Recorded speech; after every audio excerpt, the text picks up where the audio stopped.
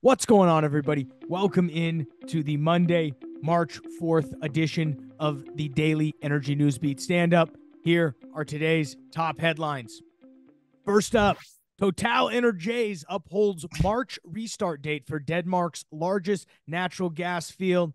Next up, solar farms are being sold early and cheap. Here is one: solar for sale, 1,100 acres, 15 million in the Town of Sharon. Interesting article on kind of some of those solar farm economics. Next up, canceled U.S. offshore wind farms back at a higher price. Who would have saw that coming? Next up, Bank of America reveals where it sees oil prices heading. And then we will end up with a little OPEC chat. Oil markets await the next OPEC announcement. Stu will then toss it over to me. I will quickly cover what happened with oil and gas prices on Thursday, Friday. We did see a little bit of a rip up above 80 before settling just a little bit below $79 or $80 at 79.97. I'll cover what's going on with rig counts and then finish up with an interesting Reuters article. Kimmeridge trying to take over Silverbow, or at least they're pushing for it. So we'll cover a little of what's going on there. And then we'll let you guys get on out of here and get back to work. As always, I'm joined by Stuart Turley. I am Michael Tanner. Stu, go ahead and kick us off. All right. Hey, let's get rolling over to TotalEnergies, or TotalEnergies, as I say in Tex Oak, upholds March restart date for Denmark's largest natural gas field. Michael, holy smokes. This is EP Denmark, a subsidiary of the big Total Energy. This is a lot of gas that's coming back online. The Tyra has been a center of processing for more than 90% of the natural gas produced in the Danish North Sea. Holy smokes. Wow. There was a crane that went into a process module. Listen to this: 2.8 billion cubic meters of gas per year. Unbelievable. That's a lot of, and they call it the Danish Underground Consortium, which is DUC, which is not what we consider a DUC here in the U.S. And its operator 43.2%, and then the Blue Nord is 36.8%, and Nordsfaden at 20%. It's pretty incredible amount of natural gas that's needed for Europe. It is, and it also shows you the imbalance about what's going on here at home with our natural gas markets. I mean, you've got companies like Chesapeake, Southwest, and they're shedding rigs like crazy. We'll see it in the rig counts numbers coming up here. Yet overseas, with the spreads being so high, you'll be able to get these type of projects evaluated. I mean, it's great for Norway. They really need this, and specifically what's going on, I mean, in the North Sea, excuse me. This is going to account, as you mentioned, 80% or 90%. What is it, 80 or 90% of the natural gas that's coming through this facility is going to be from the Tyra facility? Isn't that nuts? That's a big boy. I mean, when you look at the picture of that thing, I wonder how many crew members that thing holds. It's a lot. It's a decent amount. So no, good for Total going back in there and bringing up that gas field. It's going to be needed. Trust me, it's only going to get worse. Hey, one last comment. We'll go to the next story here. When I think Total and the other European big oil were going off the deep end, like beyond petroleum. Now they've come full circle. Yep, exactly. Yep, they're back on natural. They're drilling for natural gas offshore. Wow, love it. Hey, solar farms are being sold early and cheap. Here's one for sale: 1,100 acres, 15 million in the town of Sharon. Michael, this story goes with what is happening and what you've heard me ad nauseum talking about, and that is that there's a early death to wind and solar that's not being talked about. Mm-hmm. Now, let's go through some of these numbers. And I got a lot of feedback after I put this out on my LinkedIn. The total current income over 1 year is 1.1 million a year. This is so your cash flow. You could almost sit down and do the cash flow on this. There's also rental property on here. But here's where it gets a little dicey. Okay. This does not include when the thing is over and done with, the owner would probably get to get this taken care of. So it's got a lease for 25 years. But here's where it really is a problem. Who's got the reclamation costs associated with it? And in most solar farms, it's the landowner. Yeah, I mean it's going to be interesting to see the life cycle of these projects. I think you're absolutely right. The cleaning these sites up and reclamation. I mean, the mining business went through this 15, 20 years ago, or Yep. it's more like 20 years ago when reclamation really became a thing and you couldn't just deface an entire mountain and move on. Thank goodness we've moved beyond that. But these Yes. mining projects have started to bake you've had to bake all of that into your future capital expenditures. And it's widely known in the space that the life cycle of these things will be 50 years. You'll produce for 20, and then the next 30 years is going to be a massive year over year reclamation project. That's going to eventually fall into, it's going to fall into it's already coming to the oil and gas space. We've seen that with the orphan wells. We've seen that with some of the money that's actually ironically pouring in from the federal government to attempt to clean up some of this stuff. It's one of the few smart investments our government has made. They need to make more of those smart investments, but we know they won't. So we got to take the wins where we can. You're going to see this reclamation come to, the wind and solar space here very quickly. It's just, it may take 5-10 years for it to actually become a point. Absolutely. And how many landowners are already going to get clobbered by this? Hey, let's roll over to the next one. This story is very wild and huge. Canceled U.S. offshore wind farms back at a higher price. Remember when those other they were all canceled because they had no bidders? Mm-hmm. Recall leading developer Orsted were hit with 5.6 billion in impairments for walking away from the multiple deals. Now they're signing new ones with prices that are almost double. That's why they walked away. I did not know that until after reading this article. Then they have there's a chart in here. And if you take a look, Miss Producer, if you could pull that in, the LCOE, the levelized cost of energy comparison. I found this very interesting. And the author brings out a fantastic point. Take a look in that center, Michael, where the wind offshore is absolutely out of line. Mm-hmm. 140 to $200 Yep. on technologies, conventional general. Unbelievable. I mean, they are. Here's where you and I have talked about the wind farms being fiscally unsound from day one. After 8 years, they have to be redone. Guess what's happening, Michael? I've been talking to some wind folks Mm-hmm. and some solar folks, and what's happening is in that 7 year mark, they start refiling for reworking these wind farms using the Mm. Porculus bill, the Inflation Reduction Act. They're double dipping only after 8 years. Do you know how despicable that is for the consumers and the wasted products? And this is not good for the environment. And then the reason that those first two were canceled, Michael, is because they would not approve a rate increase. This is a Ponzi scheme. It is a shell game of, okay, I can take my subsidy here, move it into this category, make my accounting look good. I go snag my profit from this a new bill that got passed. And as you can see, the cost of energy development, specifically for wind offshore, is being massively reduced. Is the chart that we just saw, that LOC or LCOE chart, wrong? No, it's just not factoring again the full life cycle. I thought it's, really interesting. You've got nuclear at absolutely atrocious levels, 141 to 221. And that's stripping out a lot of the other costs, unfortunately, associated with it. So not in my opinion, what this shows is that we need to figure out a way to bring nuclear down on this chart so that we can actually roll this out at a lot better of a chance. But no, I mean, these offshore wind projects, it's a nice sleight of hand they're doing, though. Hey, we're going to cancel this project and reinstate this one at a higher price. Well, and then there is this is all about the lobbyists in Congress and who's paying them.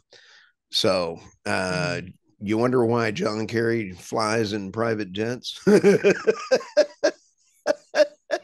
All right, let's go to the next one, Michael. Getting into the B of A, the Bank of America, reveals where it has seen the oil price heading. Interesting points on this, and I want your opinion on this. This is a quote out of here. Robust U.S. shale supply growth, warm winter weather, more renewables, and fast interest rate hikes have now forced OPEC to pare back oil production for 18 months now to firm up crude prices, even as geopolitical have turned more complex, the analyst stated in their report. What does this mean for oil prices? $100 a barrel? No. They're saying in here that it'd be between the 80 and $85 mark. What do Which you I think? think is conservative. They point out a few things. You know, OPEC has shown that it's going to really set a floor of about $70 a barrel. They'll cut to maintain that. And we're talking Brent oil prices right now. But also, one of the reasons they point out why oil prices are kind of capped around that 100 mark is that there's enough spare capacity sitting out there, around 5 million barrels, and enough non-OPEC supply growth to counteract whatever cuts are going on with OPEC. And we'll cover here in the next final article what OPEC might seek to be doing at their next meeting. But I think it's imperative to point out that, you know, we're already almost at $80. This is probably at most where you're going to see oil prices, in my opinion, stay. I would tend to agree with where BofA has their analysis. I don't think they're being too bullish. They're clearly, in a sober mindset, thinking about how the markets are going to react. What does this mean? I think this has a lot of, this is going to drive a lot of thinking, especially because B of A is somewhat active. They're not as active in the oil and gas M&A space as maybe Goldman Sachs is, or some of the other smaller, more specialized energy investment banks. But it's clear that their sentiment is somewhat felt around the industry, and that, we may be, not to say we're at a structural top right now, but we may not see prices push much higher than this. So it's be interesting what that means, I think, for deals as it goes forward, specifically in the United States. Again, we're talking about Brent prices, so subtract about, $5 from that. I mean, to think about it, Brent's at $84 right now, so we may even be a little bit above that band. And I think it's time. I think let's roll into the next one, because really a lot of where prices are going has a lot to do with what OPEC is going to not just do at this meeting, but what they will then signal at this meeting go forward for the rest of 2024. You bet. Oil markets await the next OPEC Plus announcement. This is out of oilprice.com. They're good folks over there. And when you take a look at these charts, there's a lot I love this report that you get out of there. But when you sit back and take a look, let's take a look here. There's at the time of this, this is about right. Same thing. 79.97 is what. Well, yeah, that was the close on Friday. Markets don't open here for another 30-ish minutes. We're recording this about 4 p.m. here on the 3rd. So, we still got a little bit to go. But that was, as of the close there, 8:30. No, I'm sitting here trying to take a look here. BP doubles down on Egyptian upstream. Boy, there's another 1.5 billion in gas projects in Egypt over the next 3 to 4 years. And when you take a look at what OPEC Plus and what the B of A are also looking at, is the amount of 2.3 million barrels per day in 2023 that would say, oh, that's peak oil. Are you tired of hearing peak oil yet? We've heard peak oil for years now. I think what's interesting is this BP doubling down on a drips and upstream. It's really a gas project. Notice the trend. All of the gas is going overseas. that will come back to bite us in the bahonkus soon. Trust me. It is sad that it's also by this U.S. Administration. Yeah. No, So, it's absolutely unbelievable. We also, I love this. They kind of roll through a bunch of these top stories. We're also seeing another 3 million SPE refill. So nothing like buying at the top. And oh, it's sour crude too. We can't even get the good stuff. Getting oh that yeah. sour crude. I wonder if they're buying it. Never mind. And you take a look at U.S. hit sanction on. Yeah, you knew where I was going with that one, and I See, this is what we call self-censoring. Thank goodness, Stu. thank goodness I just walked right up to that social barrier, and I did not want you to hit me in the back of the head with a shovel, Michael. We didn't need to do a second take. Trust me. Yes. And then you've got a story that from Reuters, right? Yeah, Yeah, we'll I'll do see. let's go ahead and switch over to and cover in finance here, but before we do that, let's go ahead and pay the bills here real quick, guys.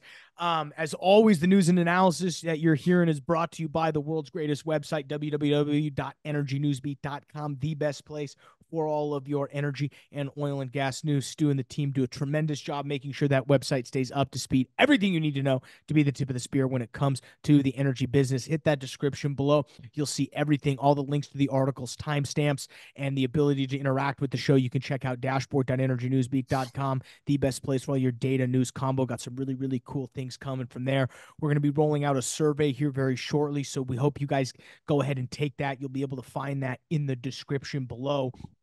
We're going to be rolling out what I think is a really cool subscription service, and we really, guys, want your opinion on what you would like in that. Things, whether it's more premium news feeds, whether it's specialized, more analytical style content from us, whether it's maybe some of the tech projects that we have working on. We really appreciate everybody's feedback. Go ahead, hit that description below for the survey, and it would be awesome to hear you. And filling that out get you access to our to be able to kind of beta test and dog food the original product. So once we get it up and running, you guys will have first and access to be able to get a look, take a look, give us feedback, and get a little bit of free trial access. So go ahead and fill that out. Hit the description below, and check that out. Well, let's move over to the markets. I mean, we saw on Friday the markets actually up fairly big. NASDAQ up 1.5 percentage points. S&P 500 up 0.8 of a percentage point, 51.37. That's again rolling near all-time highs. Bitcoin trading above 62,000 right now, so we're almost back to where it was prior to kind of that crash that happened, the halving, or quote unquote, that's coming. We could see an impact to where prices go from there. So everyone's going to be kind of, watching that per se. If you're in the crypto space, we did see crude oil rise about 2.1 percentage points from a WTI perspective, closing at 79.97. It'll open here somewhere around that 79.81 mark. So a little bit of softness this weekend, but we saw all the way up to about 80, 90 in terms of the top price, Stu, mainly off the back of just some somewhat aggressive announcements coming from OPEC. The signal is going to be that they're going to most likely extend these cuts. The OPEC has signaled for, I think, for weeks now, and as they meet here in the coming weeks, they've gone ahead and have basically said, hey, we're going to continue to cut. These cuts are going to stay within for the rest of the year. Remember, there's not only the cuts coming from OPEC, but Saudi has the little Saudi sprinkle on top, which is that extra 1 million barrels. So when you talk about the spare Did you say capacity, Saudi sprinkle? yes, they sprinkled some fairy dust and gave a little Saudi topper. It's like when you go order a drink and you want a little topper on top. That's what you get. That's what they did. They Okay. sprinkled an extra 1 million barrels on top of that, and really, that's what's kind of driving sentiment right now. I think that's why, again, BofA is fairly, in my opinion, has it fairly spot on. But we will go ahead and stay up to date with everything that's going on with OPEC. We did see rig counts drop on Friday. We saw three count rig increase specifically in the United States. We saw 2 land, 1 offshore rig get picked up. And to give you an idea, there was 4 oil and -1 natural gas rig. So we kind of see that early sentiment of rigs being peeled off right now.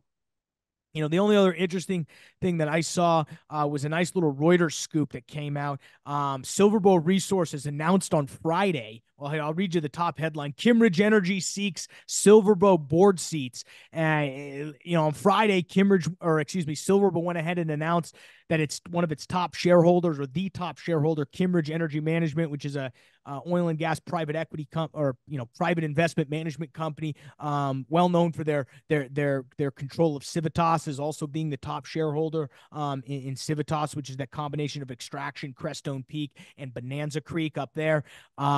They go ahead and attempt to nominate 3 candidates to the board following multiple failed attempts in order to take the company private, which I found was very interesting. Silverbow, in this whole announcement, said that Kimmeridge last February made an all-cash takeover offer to take the company private, which is interesting. All-cash takeover. To be honest, I mean, we'll cover, and let me finish this, but I found that fact very interesting. The proposal actually fell through as Kimmeridge was unable to secure total funding for the deal, which means it was fairly debt loaded, which is another interesting note to manage. Right. In light of that, Silverbow shares actually popped about 2.6 percentage points.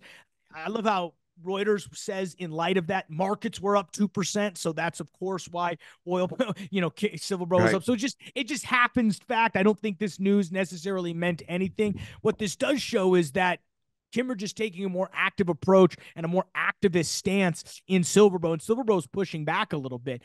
Basically, that said, you laughed at this quote when we were reading it earlier, Stu. The company's board says they will review the nominations said in the regulatory filing, adding that some of the nominations, quote, appear to have close ties with Kimmeridge. Oh, you don't say. You don't say. Oh, wait. Yeah, you mean they're not? They're related to the company that's nominating them? Who would have thought that? They also said, I mean, they went deep in this regulatory note. They also said that these nominations were part of a nearly 2-year effort by Kimmeridge to force a merger with Kimmeridge Texas Gas on unfavorable terms to the shareholders. Oh, interesting. Lots of tidbits in this. Silverbow said it has been engaged with Kimmeridge several times over a possible deal, including last week, but has not received any actionable proposal. This article finalizes by saying Kimmeridge and hedge fund Ripsot Capital, both 2 of the largest Silverbow investors, have been pushing the U.S. oil and gas producer revamp its board and address government's concerns and boost its lagging performance. Here's what I find super interesting. So market cap's about $740 million right now. Here's my thing. Take 2 steps back. Silverbow, they're a pure play Eagle Ford producer. They originally started back in 2013, in Q2 of 20. They've been around for about 10 years now. But going back to Q1 2021, they were sitting at about 35,000 BOE per day. Have made 8 different kind of merger and acquisitions, culminating in their Chesapeake Eagle Ford acquisition, which takes them to about 85 to 94,000 BOE per day. We do know that that's about 43% liquid or 43% oil weighted. So cut that number in about half. And what I find interesting is, so they're sitting at about a $740 million market cap right now today. Last February, it was probably, they're down about, we got to look at their chart here, but it's going to be more than what it is now. You just take their current oil production, multiply that by $25,000 per barrel. Okay, that's an average deal cost for a flowing barrel of oil today. You get about $875 million. What's hilarious is Silverbow touts on his website, they have 1,000 undeveloped gross locations. Well, guess what? The market thinks those are worth literally nothing. Because they're literally, it's worth nothing or negative. They feel like they're going to develop those locations. You're going to end up losing. I mean, it's not exactly what the market thinks of it, but it gives you an idea of the inventory that Silverbow has. The market thinks sucks, which I find really interesting. And I always love, one of the few facts I like. Now, you can find flowing barrels for a little bit higher, but even if you're paying $35,000 per flowing BOE or barrel of oil, holy smokes, you're looking at, there is very little distinction. Right. your undeveloped locations and what the market thinks they're worth. I find that hilarious. What I also find interesting is I wonder if Kimmeridge, the reason why they won't make a deal to take over the company right now is they've realized, yikes, maybe we don't want to get in bed with an Eagle Ford operator who's only 43% oil with where gas prices are right now. They would have massively overpaid last February relative to where SilverBow's acquisition, and they would have paid all cash. That's the interesting part. They would have overpaid last year and paid all cash for it, which means it was mostly debt. And when they could have, if they make the deal now, they could have theoretically not paid in stock, but they, because they really can't, Kimmeridge can't pay in stock per se, but they could have done something and at least gotten a bigger discount, which is Right. absolutely hilarious. Or they could have forced a merger with one of their other public companies. I mean, you think about it, they have a roster of public companies that they could have gone ahead and merged with. I don't quite know who the best fit was, but I find it super interesting. It also seems like, in Kimmeridge's defense, SilverBow does have a consolidated board in which a lot of those board members have very little equity investment in the company. And that's the part of the big reason you see activist investors in the oil and gas space. I mean, this is something that has plagued the business for a while. Is you've got a board of directors and a management team who has zero stake in the company. They're just collecting paychecks and spending shareholder money. So somebody like Kimmeridge is definitely going to want kind of and they're known for kind of having their control. We've seen what's gone on with Civitas in Colorado. Very interesting that they're also trying to force a merger with their Texas gas subsidiary. On Kimmeridge's case, I don't know the full economics behind that. I think that's an interesting, but clearly SilverBow doesn't think it's right for the shareholders. What's hilarious is Kimmeridge is their shareholder, so I always find it interesting when Kimmeridge, their biggest shareholder, wants it, but SilverBow doesn't think it. Well, what shareholders are you talking about? So we'll have to dig in more. I found this very interesting, though. This dropped on Friday. My head hurts a little bit from hearing this analysis, but I can't wait for more of it. But we almost need a miracle pill, chocolate pill from Miracle Max, and this story is not quite dead yet. No, I think there's more to come. I mean, I think Kimmeridge is going to be active. I mean, right now it's their investment thesis over the last 5 to 10 years has been the M&A space needs consolidation. There needs to be mergers. The only that's been their overall investment thesis. And so they're loving what's happening right now. And you would expect them to continue to push that way as really the industry has caught up to what their thesis is. Now, right. It doesn't mean that they're going to make great decisions on who to merge, but what it does mean is that their overall thesis was somewhat correct. So it's just a matter of how that kind of plays out in the future. I think for Civitas, it's gone okay. We'll see what happens, and we'll be following what's going on with SilverBow. But I always find that hilarious. The street basically values your locations at nothing. Good luck. Ruh-roh. Hey, you and a lot of other companies, so it's not just SilverBow. Trust me. Oh yeah. What else are you watching out for this week, Stu? Oh, just kind of buckle up. Should be an entertaining week. Should be a very entertaining week. And with that, guys, we'll go ahead and let you get out of here, get back to work. Appreciate everybody checking us out. World's greatest website, energynewsbeat.com. We'll see you tomorrow.